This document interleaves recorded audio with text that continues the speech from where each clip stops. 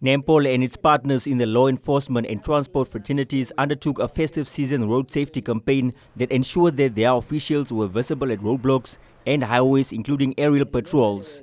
At a press conference, the Deputy Inspector General, Oscar Mbubulu, noted that this was one of the factors that contributed towards a reduction in road accidents. In terms of road accident for 2019-2020 festive season, 509 crashes were recorded compared to 529 crashes of 2018-2019 festive season.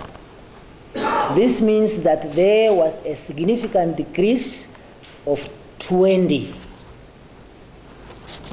Resultant from these accidents, 94 fatalities were recorded against 106 of the previous period. This indicates also a decrease of 12 fatalities. Over 92,000 drivers were randomly tested for drunk and driving, of which 70,000 were men, while 400 were arrested. 270 from those arrested were for driving under the influence. However, despite the decrease in crashes, stakeholders emphasized the need for improvement in the behavior of road users. And we are also calling upon our other stakeholders, which are the road users. Unless they change their behavior, we are still going to lose lives on our road.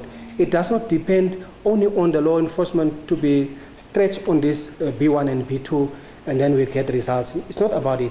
The moment they are off from that operation, all of a sudden you start to see stats going up. So that's why we are asking the public, the road users, to work together with us. It's about behavioral change. That's a crucial matter. That's what is the holy grail that is missing, is the behavioral change of the people on those roads. The statistics also indicate that most of the accidents occurred in the Khomas region, followed by Erongo and Oshana respectively.